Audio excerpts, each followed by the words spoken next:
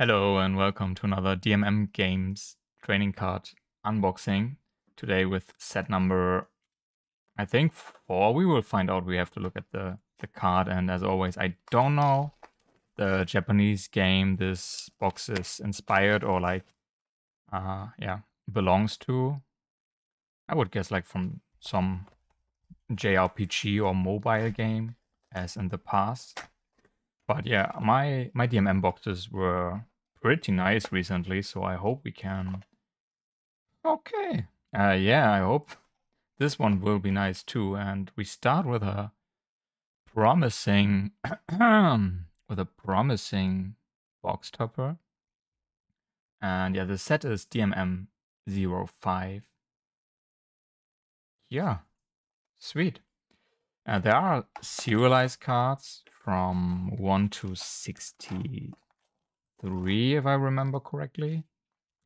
And yeah, lower rarity cards, or the lower rarities are super rare and VR. In the past, I think I got 1 super rare per box. And yeah, secret rares are only 2 different types. And the secret rares are, 2 different types and only available as serialized cards. So you cannot pull the artworks of the secrets without the numbers, so they are exclusive to the serialized cards. And yeah, we get some nice artwork in this set. I don't know if I will include this in my Egyptian themed TCG collection. I don't see like any Ankh symbols or Eye of Horus or anything. But yeah, it looks promising. Okay, we get some of these chibi artworks. Maybe these are the characters in the game. Sometimes they look a little bit more simplistic for the game graphics, and maybe if it is a mobile game, it probably has to be a little bit more simplistic. We get the slime. Okay, so the background is just like the random wallpaper. It's not like there is a anything going on between the character and the background or the environment. This is something I don't like about DMM games. Just like the in video games, when you have like a character selection, you can just pick between the characters, and yeah, I mean the background is changing, different locations, but it feels so random how the characters are not interacting with the background. Oh, but the character designs are nice.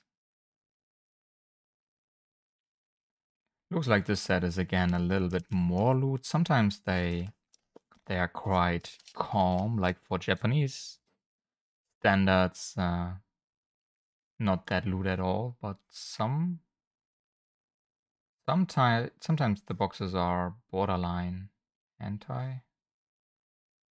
Just another rare. But I do like the foiling. When you tilt the card, you can see there's some kind of like pixelation. So for once we have these sun rays foiling, or like these X. Looks like this X foiling. And at the same time, there is this pixelated effect going on, these squares. Also look, but there is like, from the foil, looks like this is not in the artwork. This looks like in the hollow foil. Like this is where two layers or 2 different sheets coming together. I don't know. We get more slime. I don't know. Seeing these slime characters will always remind me of Genshin Impact. Yeah. Nice character design. And in this artwork, it actually looks like the character is standing there, so nice. Nice. I haven't looked into the, or at least I don't remember. I probably have looked months ago into a card gallery of this set. But I don't remember the serialized artworks, if they are super nice looking, as in set number 8 I opened before, where I was super lucky with my pull. I hope if you haven't watched all my DMM videos, you should really watch them. They are probably like the best unboxings, or yeah, where I got the most lucky. Feels like from all my videos on YouTube, probably. I got quite lucky sometimes, and the card artworks look amazing. At least from the higher character. And we get the new background. At least I don't remember seeing this before. A knight character with a rose. But there are like one or two. I think there are 2 sets I will not be opening, since the first set, when I started to get into DMM game boxes, there were already a lot of releases, like 9 or something. So I was pretty late to the TCG, and the first box was already expensive or sold out. So I haven't picked it up by now. I don't know if I will ever pick it up, since there aren't like many boxes available anymore, and they will probably not be dropping in price anymore. And there's also one set, was it set number 10? Where I just don't like the art style. It's just, I looked at the card gallery and was like, okay, this is something I can live without, so I don't feel the need. So of course, a part of me who wants to open every set and who has no feeling for money and the bank account wants to open it anyway, but I don't know. I feel like there are other TCGs or other boxes I would rather spend my money on. So yeah, probably will not be opening these 2.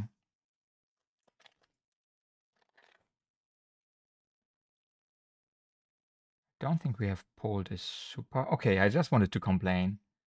Just wanted to say, like, I don't think we have pulled a super rare so far. And sometimes you can look over them. They don't look really different that much from rare cards, like when you just put them to the side. Oh, and again we have here this this effect that doesn't belong in the artwork, which looks like from the holofoil. But yeah, comparing these two, you cannot really tell which one is the more rare version. But yeah, the one on my left is the super rare, which is only 1 per box. I don't remember if pulling a super rare means that you don't have a secret. Maybe I have to watch my old videos again to see if they take the same slot. Yeah, and we get duplicates. Opening multiple boxes can feel a little bit boring, since yeah, the sets are quite small. Like you have 10, yeah, you can see we have 15 different rares, which are the foil cards, 10 VRs and 5 super rares. So chances are pretty high that you get multiple duplicates in the rare or VR. And I do miss like one VR which has an Egyptian inspired artwork from set number 7. I think 7. And I did open 5 boxes, and I just didn't pull the VR. Even if there are 4 VR cards per box, so in total I pulled 20 VRs. There are only 10 different in this set, but for some reason, I don't know, I just wasn't able to pull the VR that I needed for my Egyptian collection. And now I really don't feel like open more loose boxes, so probably have to wait and try to just buy the single card. Another rare. But yeah, single cards from this TCGs are not that easily available, at least from the big side. And you usually buy from the Japanese cards, they aren't. And just a rare command card. She looks not happy with her driving. Already sees her death in front of them.